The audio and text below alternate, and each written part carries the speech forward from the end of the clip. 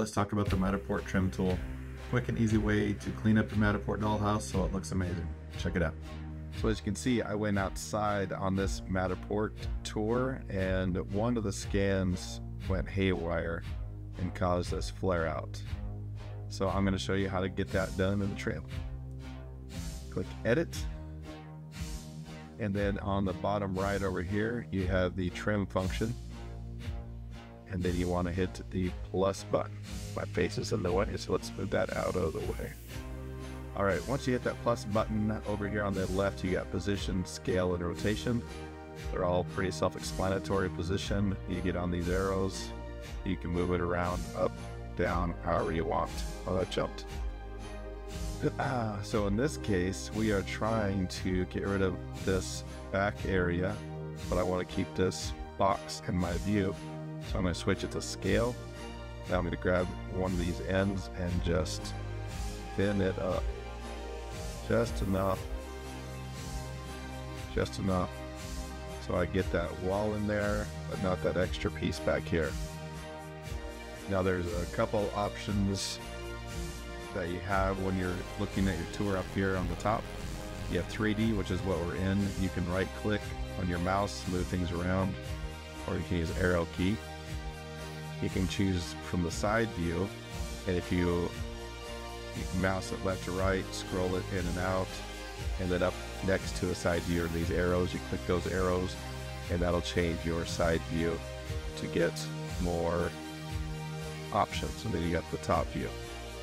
I find for the most part, top view and the 3D view are the ones I use because it gives me that extra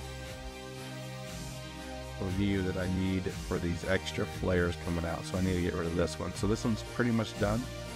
On rotation, if I want to turn it just a little bit or back and forth, these just follow these lines and it turns it whatever way that is. But let's go back to scale, position, all looks good. I don't have any flare, so I'll hit the check mark and that's done. And if you over here on the right, if you want to see what it looks like before, after, you get that right there. And if you decide you want to rename this trim, if you have a bunch of trims going on, or if you want to delete it right there. So I want to do another trim to get rid of this side over here. So I hit the plus again, and right away it goes into position mode. So I'll change the position until it gets right over there and down, because I'm trying to get rid of this and what was here. Now I'll change the scale and then just scale enough so we are there. That's pretty good. Let's look at the check it off. Let's look at the 3D model version. It's not easy sometimes to move this thing around. Alright, so this is what it looked like before. And this is what it looks like after. And then if you take off the trims altogether, not too bad. Now you can get really detailed, do some trim boxes to get rid of these little pieces here and these pieces here like this. And so I'm going to scale this down to small, just over the fence, and then scale this so it doesn't come into the house.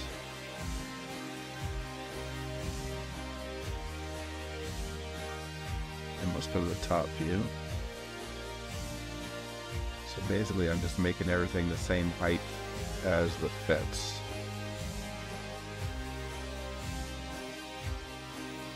And the wrong one. Let's check it. And this is before, after. So you see we got rid of those little extra pieces just hanging out.